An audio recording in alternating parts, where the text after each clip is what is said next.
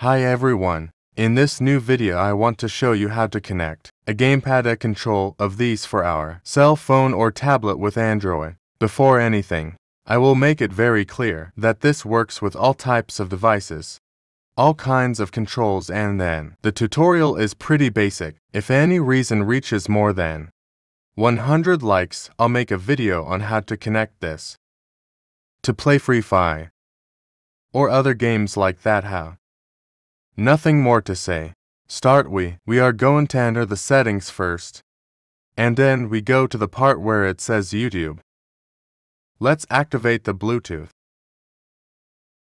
You have to leave with open visibility, and then therefore, when you turn it on,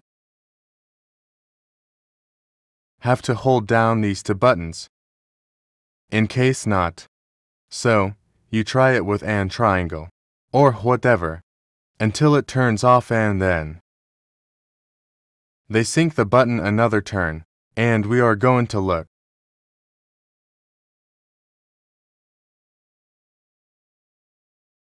We wait for it to appear. There, as you can see, it is on.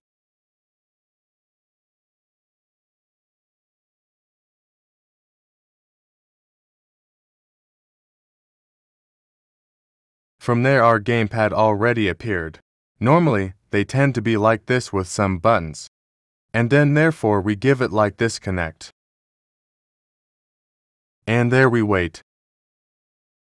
When for some reason it doesn't happen to you when they connect, I'll leave it totally off and hold down those two buttons so that you take it into account.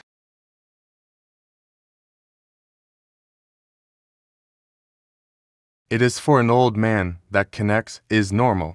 It is normal that it takes a while. Once connected, it will appear connected.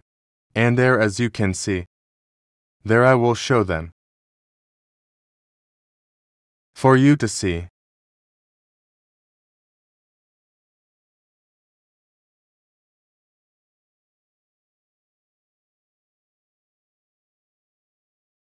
And then they already rehearse with any game. So I'm going to make it very clear that there are many games that they are not going to serve you with those controls in which they normally work are Minecraft, Fortnite, also some games like that from the Play Store, which are very common, but it doesn't work for you that Free Fire, then PUBG, because these already require another control. Sorry, another other system. If any reason you want me to show you how connect it in the Free Fire, let me know with a mini like. Icon 100 likes, subscribe, activate the bell and all. And see you next time.